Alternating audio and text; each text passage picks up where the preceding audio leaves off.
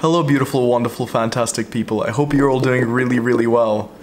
I'm really lucky that I've been doing physics for a relatively long time now, and there's still so many things that just totally blow my mind. And this experiment is one of them.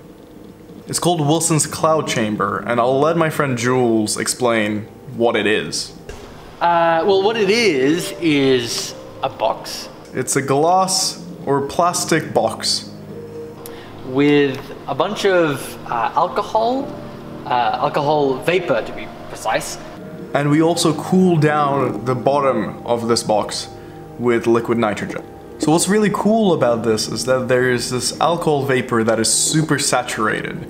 So it really wants to become alcohol liquid rather than alcohol gas.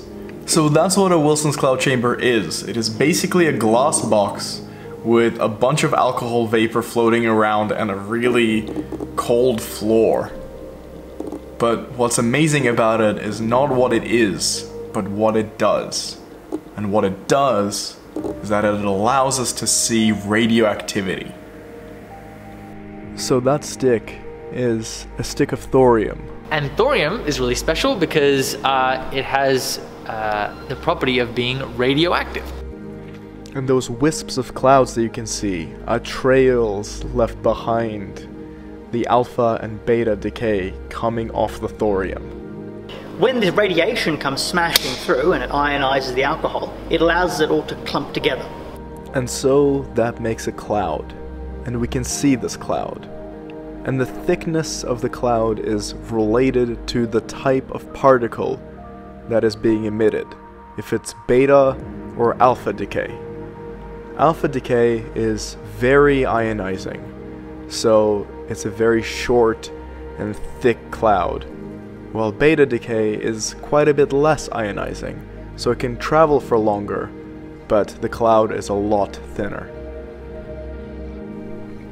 Every once in a while, you could also see a cosmic ray shoot through the cloud chamber, but we didn't catch any this filming session. I said at the beginning of this video that this experiment totally blows my mind.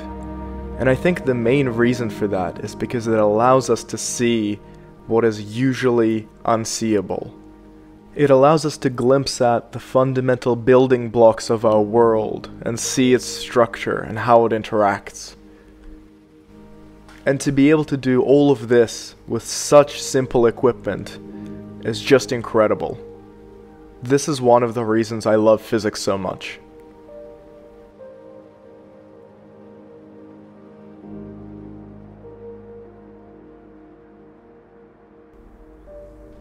Thank you all so much for watching this video. Have a wonderful day. I will see you all very soon.